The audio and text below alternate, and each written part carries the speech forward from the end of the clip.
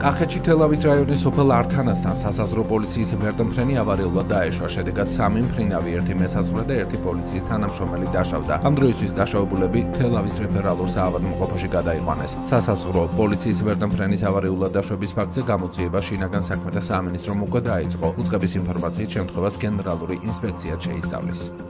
სამივეს მდგომარეობა ამ ეტაპზე სტაბილურია, სამივეს ჩაუტარდა სრულყოფილი დიაგნოსტიკური გამოკვლევები, სამივე მათგანს აღენიშნება ტვინის შერყევა, ერთ-ერთ მათგანს აქვს ლავიწისძვლის მოტეხილობა, ამ ეტაპზე სამივე რჩება 24 საათის განმავლობაში დაკვირვების ქვეშ.